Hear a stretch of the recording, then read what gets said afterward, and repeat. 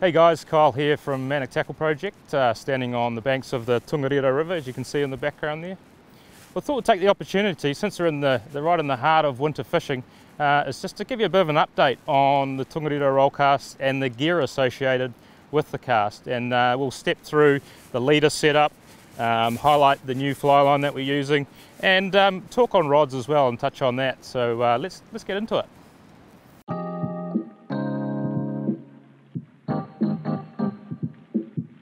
Right, firstly with the rod, in my hand here you might be able to recognise is the Scott Radian 9'6" 6-weight, which has been my go-to rod for many years now, and I just love the thing.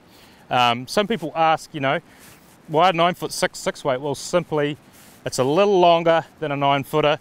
The tip behaves a little differently, it's a little more rigid, and this makes the manipulating and setting up of the line very easy and direct.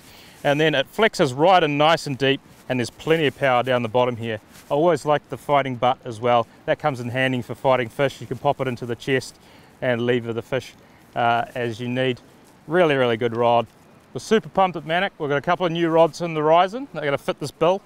So they're the same dimensions, 9'6" 6-weight with the fighting butt, of course.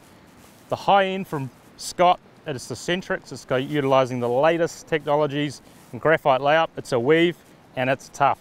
And we've got one from Primal, and that's going to be a honey as well. Look out.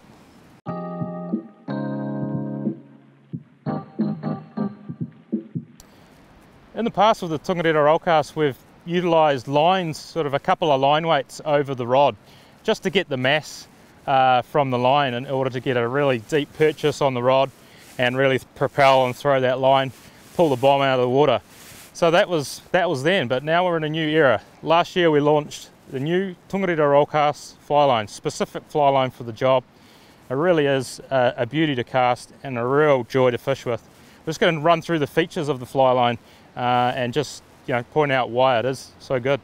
We've got a light tip, and that's quite long too, so that lifts off the water easily, and also it works to soften the turnover of the fly line, and so you don't get that big heavy kick and the flies fall to the bottom. They tend to carry and turn over, and just a better loop shape. Secondly, we're back into the head, but this is the big loading part of the line. A lot of mass there. You need mass to move mass. And this is the optimal length, meaning that when you're setting up the cast, slipping the line, putting up and forming the D-loop, you're not running out of this heavy stuff. You don't want to be on the thin stuff because you just can't load the rod and it's funny in the hand. So this is the optimal length, 46 feet. Behind that we have tapering off to a very thin running line. Now this has little resistance through the guides and just travels really, really well.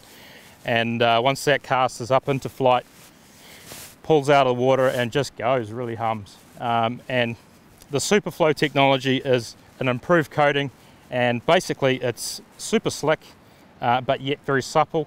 But true to nature of Airflo, it has a nice hard outer coating which is very slick in the guides. So this is a great tool. It's been super popular over the last 12 months. I certainly love casting it. It's a great line.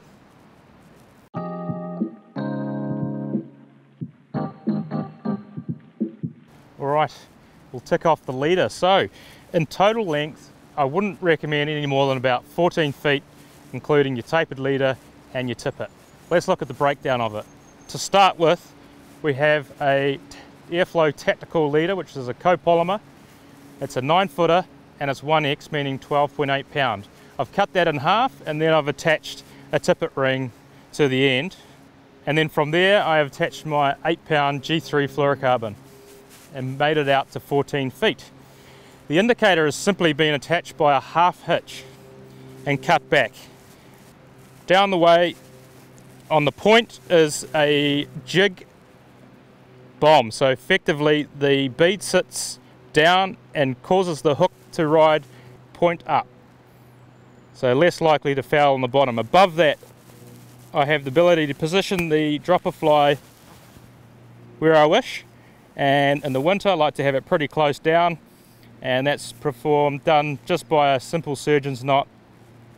Just like to point out with having a go at it yourself, is that just initially it's probably best that you stick to a natural fly a natural nymph rather than a glow bug. It's can be deceiving. A glow bug, even of a small size of a 14 or a 16, can create quite a lot of drag in the water, and sometimes it's just hard to pop the cast out of the water. So yeah, that's a little tip. Just stick to naturals and maximum leader length of 14 feet. You can come inside of that, you know, 13, 12 foot if it's easier, and just persevere with that.